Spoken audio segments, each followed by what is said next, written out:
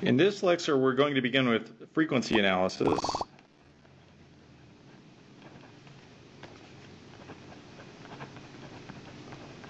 Up to this point, we've assumed that amplifiers just have a low frequency gain, but we're going to start looking to see what happens at frequencies above DC.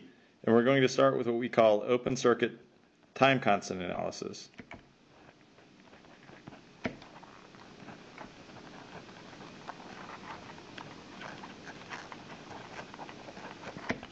Or what I will abbreviate as OCTC.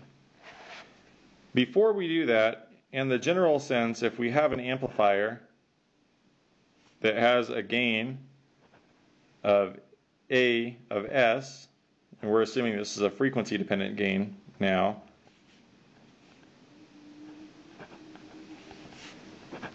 we're going to say that the amplifier has a gain of A of S, which is equal to, of course, A of J omega, where omega is our radial frequency.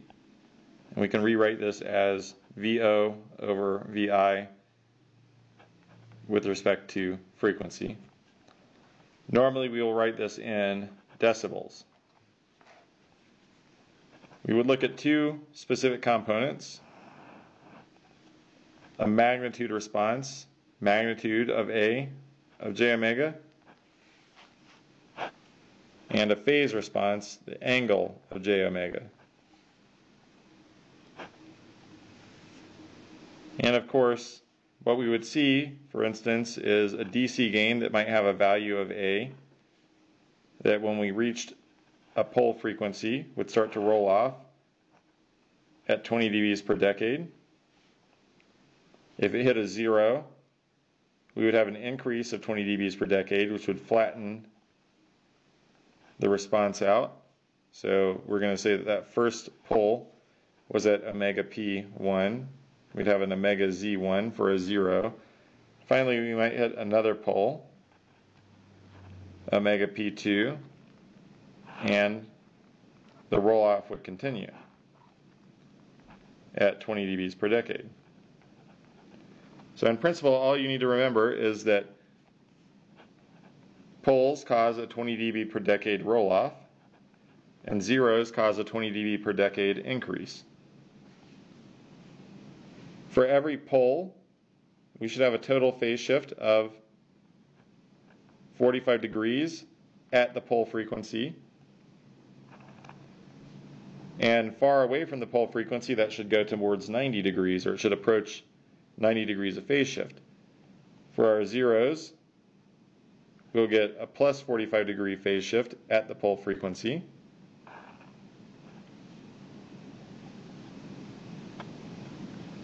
And as we get far away from that pole, that zero frequency, we would approach a total phase shift of plus 90 degrees. So if we looked at our phase response for the system above, we might see something that looks like what we just plotted. I should mention that we're plotting this in terms of log of omega.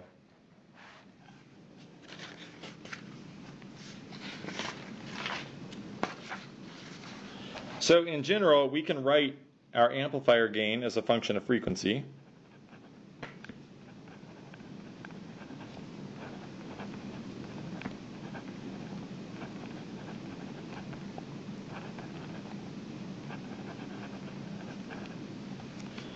Where we might have our total amplifier gain, A of S, is equal to A sub M, which is our midband gain,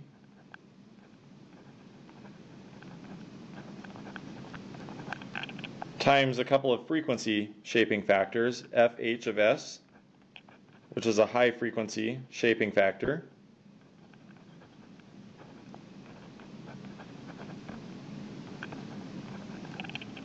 times FL of S, and this will be a low frequency shaping factor.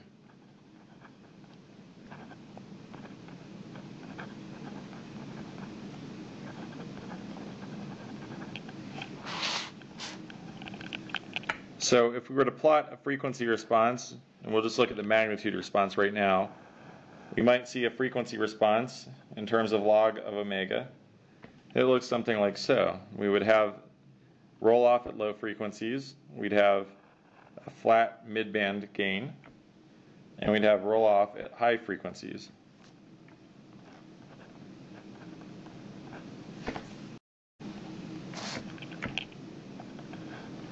So this roll off would stop at a frequency omega L and would continue again at a frequency of omega H. So this would be our midband gain.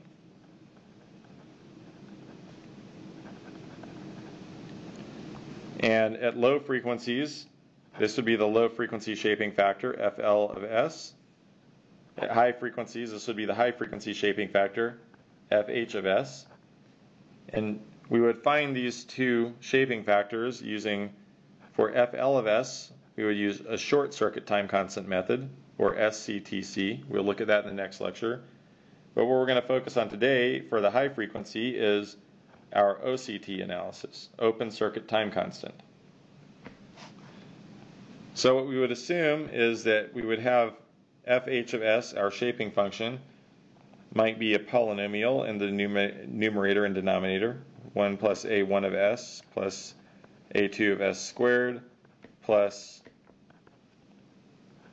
AZ of S to the Z in the numerator. So all of our zeros would be in the numerator, and we would have poles in the denominator, 1 plus B1 of S plus B2 of S squared plus up to BP of S to the P. And we're going to assume that the number of poles is greater than the number of zeros, which would cause a roll-off at high frequencies.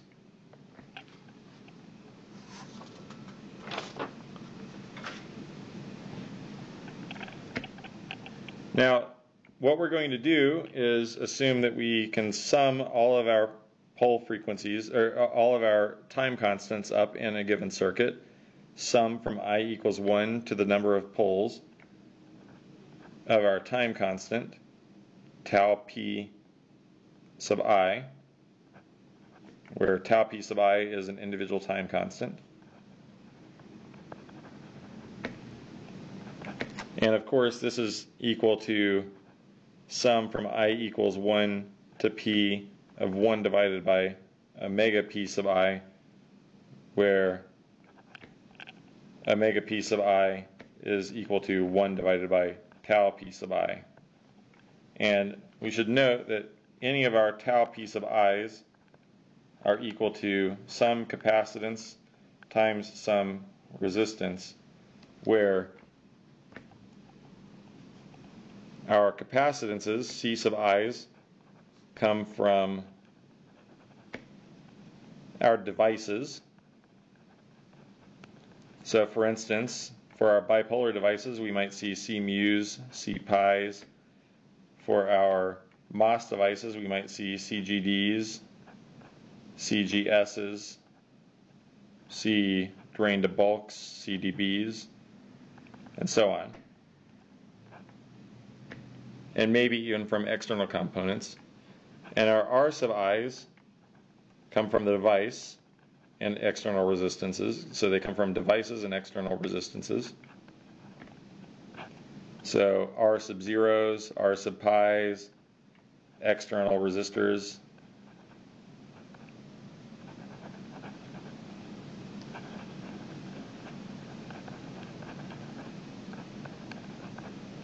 Etc. And their R sub i's are the total resistance seen by a given capacitor.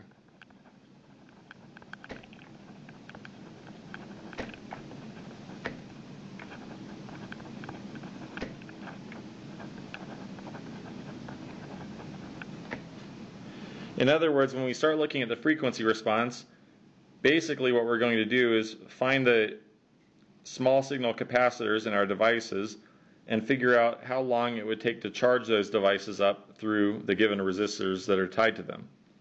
And we will start to look at that investigation in the next part of the lecture.